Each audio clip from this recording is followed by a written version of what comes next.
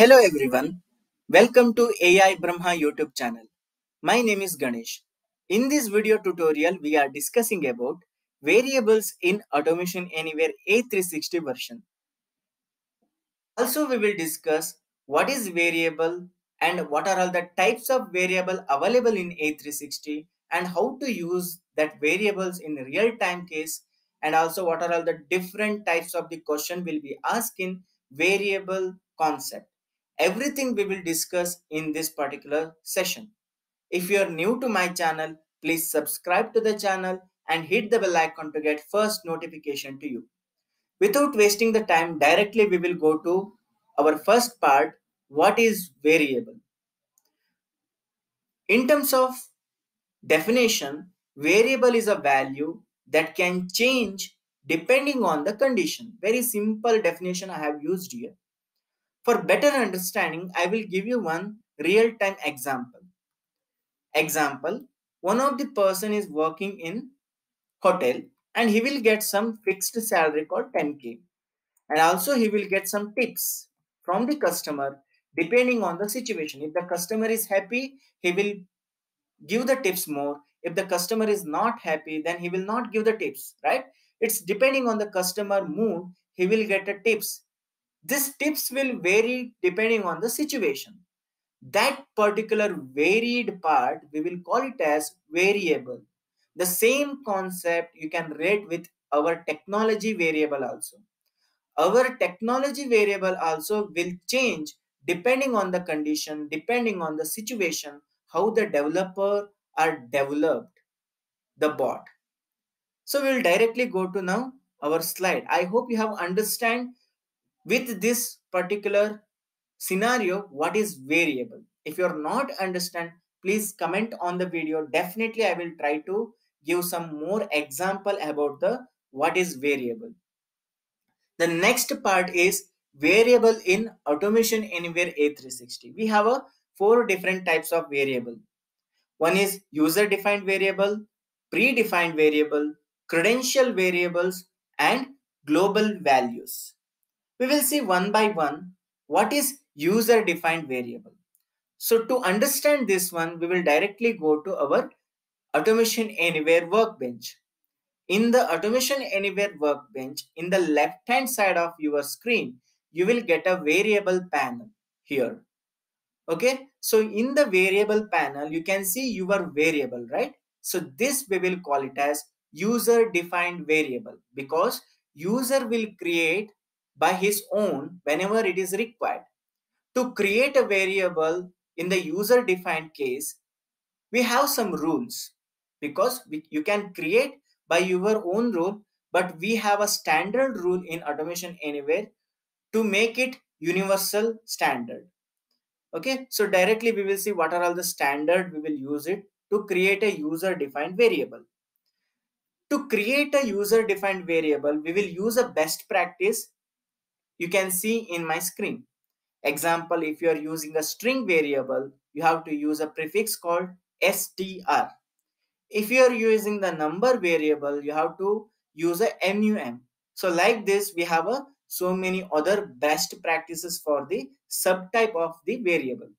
We will see now how to create this user defined variable in our Automation Anywhere A360 workbench. To create a variable, you can see here plus symbol, right? To click on that particular plus symbol, you will get one beautiful window called create variable. In the type section, you have to select which type of the variable data type you need it. Example, if you need a string means if you want to store the name of the person or name of the city or any of the word which is having the characters, right? A, B, C, D. So that you can use a string. If you want to hold the age of the person or data age of the person or value of the product, then it will you have to hold the value in number, means digit. Like that we have a so many other subtypes of the variable. One by one we will see in the next session, but in this particular session we have to see what is exactly the user defined variable and how to create in Automation Anywhere. So now I will take a string variable. Next come, we have to give the name here. How to give the naming convention for the bot? We have some standard rule, as I told. Here we have a standard rule, right? So str will start from str prefix. Same way, to create a variable, we have some variable naming rules. We have a 4 variable naming rule. You can use any one of them. Most highly used is camel case in the automation anywhere projects, but you can use any of the naming rules.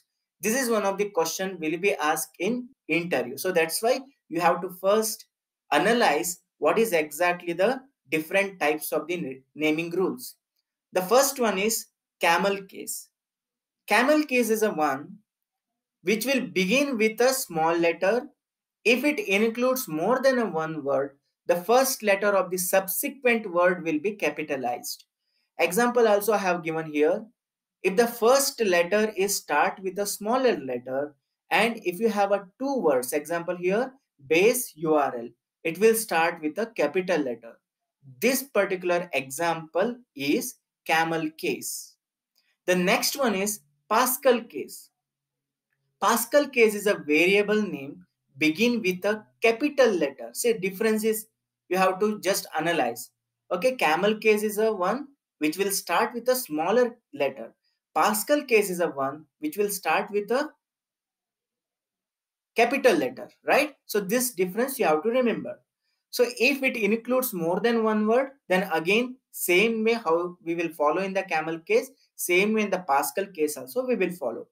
The first letter of the subsequent word will be likewise be capital. Okay, here the difference is the first letter of your variable. Another one is we have kebab case.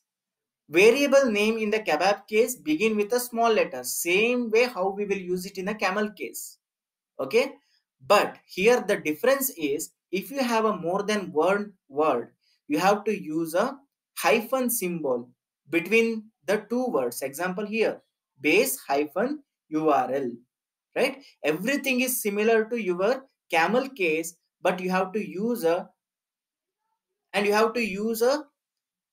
hyphen symbol between the two different word, and also that two different word will start with a small letters. So that is very important. And next and last one is snake case. It is similar to the kebab case. It is very much similar to the kebab case. Only here difference is instead of hyphen you have to use a underscore. So these are all the 4 types of the variable naming rule, but highly used is the first one, camel case. You have to start with a small letter str. Next, if you have a two different word, first letter should be word of the first letter should be a capital letter. After that, you have to maintain a small letter. I hope you have understand this naming rule. If you are not understand, please watch the video again naming rules. So directly we will see now how to create in automation anywhere, right? So here I want to create a person name, or I want to hold the person name. Then we will start with str. Next thing is P is a capital, Person, N is a capital Name. So like this, you can use a variable str person name, and also you can give the description here. This is person name. So like this, you have to give the naming convention, and you can use a description about the particular variable. And click on the create. This particular variable, we will call it as user defined variable. Whenever you want to use it, you can use the user defined variable which is already created by yourself. So next one is we have a predefined variable. What is predefined variable? This predefined variable is the one which is already created by our automation anywhere in the backend. Example, system. In the predefined variable panel, if you go to the system, you will see a install path, a task executor, a invoker, and what is the particular task will do. Everything they have mentioned in the black color screen. I hope you can see that pop-up, black color pop-up. You can try with any one of your system variable if you need it in your particular project. So this predefined variable, we will call it as computer generated variable. The next one is credential variable, right? Third one is credential variable. What is credential variable? Which is very important. This is the part of the user defined variable, but we will consider as a separate variable section in automation anywhere, because credential is a one which is highly secured, right? Our password will be there or our privacy data will be there. So that particular thing we will call it as credential vault. We will see in another video. I will attach in the description. You can go to the description link and see the credential vault video. You will understand what exactly the credential and what is the credential vault. Now we will see how to get the credential vault values in our real-time project using credential variable. So directly you can go to your automation anywhere screen and variable panel, click on the create variable and take the type as a credential. And here you can use a same naming convention which is already I have showed. Okay, you have to use for a credential CRE. This is a standard one. We will use it in our all projects. CRE for credential. So if you want to create a credential of password, okay, CRE password, and you can mention here description. This is password of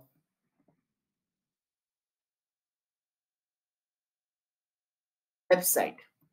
Okay, so like this you have to mention the description also. Here one more thing we have.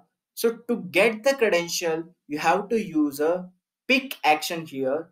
So you will get a pick credential option. So this locker credential attribute will be created in credential vault.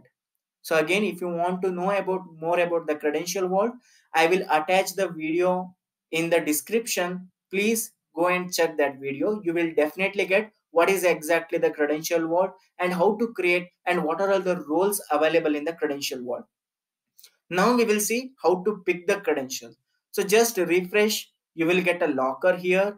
I have one of the test locker here. So I'm taking as a test. Next refresh and take the test as a credential and pick the value as a test. So I have all the tests which is created by me in the credential vault. So now, so this we will call it as a credential variable section, because you cannot see any of the password or any secured values in this particular variable panel. So that's why we will call it as this particular credential variable as a separate variable in automation anywhere A360. I hope you have understand this one. If you are not understand, I have mentioned the another video link about the credential vault. You can go and watch. So next type we have global values. What is a global value?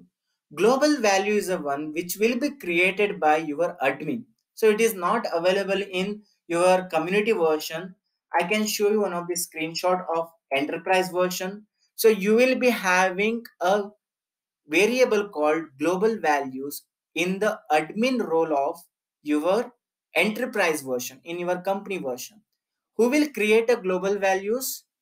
Admin can create a global values. Only the admin will have the access to create a global value. You can see here, you can create a global value and those can be used globally in your project.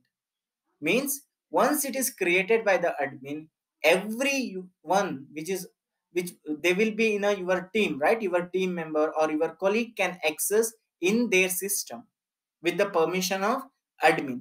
In order to create a global variable, you need to have the AAE admin role. Again, automation anywhere is totally a role based access. So you have to have the AAE admin role, then only you can create a global values.